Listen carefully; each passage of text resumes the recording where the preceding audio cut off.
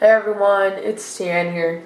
So here's my laptop. It's the Toshiba A665-S6065.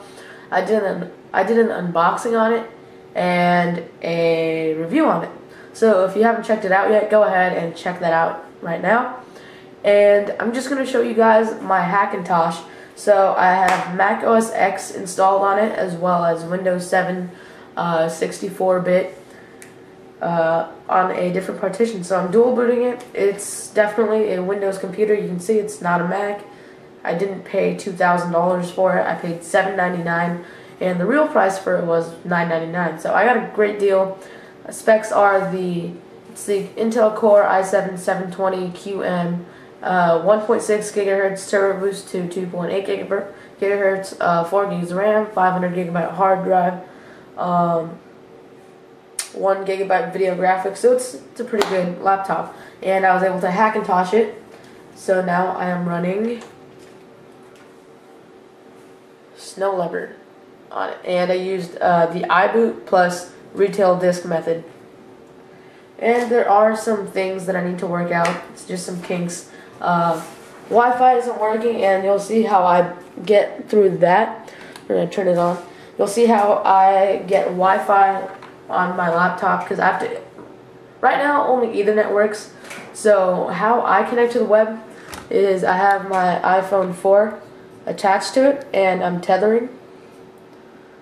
I tether my iPhone, which is connected to my home Wi-Fi, and it gives the Wi-Fi connection to my laptop via the cable, so I don't always have to be right next to my router.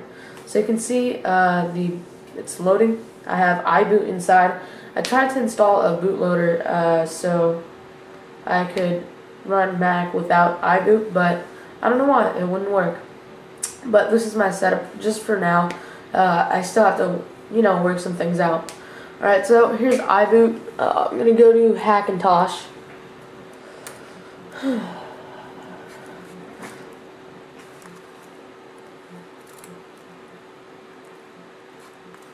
Equals 1 bus ratio.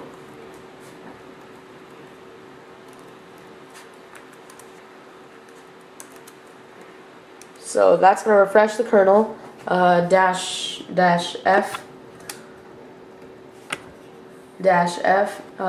V, so it boots in verbose mode. CPUs equals 1 and bus ratio equals 12. Makes it so my mouse doesn't lag, or else without it, it just lags a lot. So I'm going to go ahead, hit enter.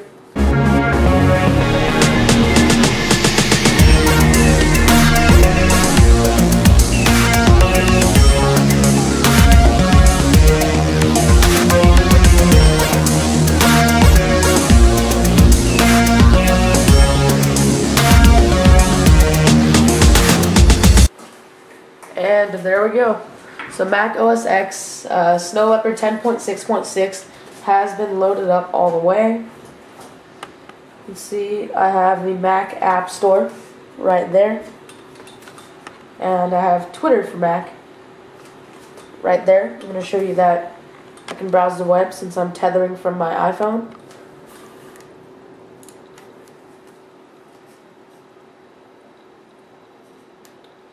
Here is Apple's website. Again, you can see it's definitely Safari, not Firefox.